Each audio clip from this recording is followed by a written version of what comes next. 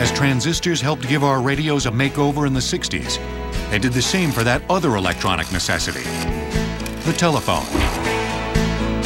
Until 1964, all home telephones featured a rotary pulse dial, where the series of pulses corresponded to each of the digits on the phone.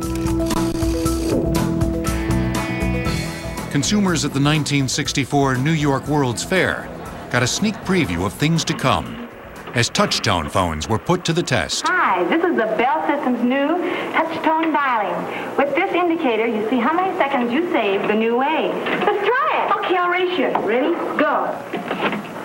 They were an instant hit and literally set the tone for the future of telephone dialing. I beat you. Once you tried the touch-tone phone, you just did not want to go back to the rotary phone because it was so darn slow.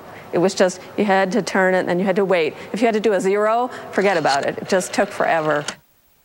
Your finger and your patience both got some relief. If you look at this phone, you can actually see how simple it is. When you push a button, you're generating like a contact between two pieces of metal here, and that contact is hooking to a tone producer, and there's 4 tone producers down this line, and there's 3 across here. When you push the button, 2 separate tones are combined, and that's what's sent down the line.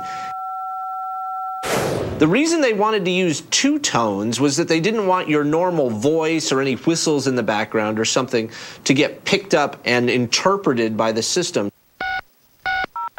In the 40-plus years since its inception, the touch-tone phone has saved each of us an average of over 400 hours of dialing.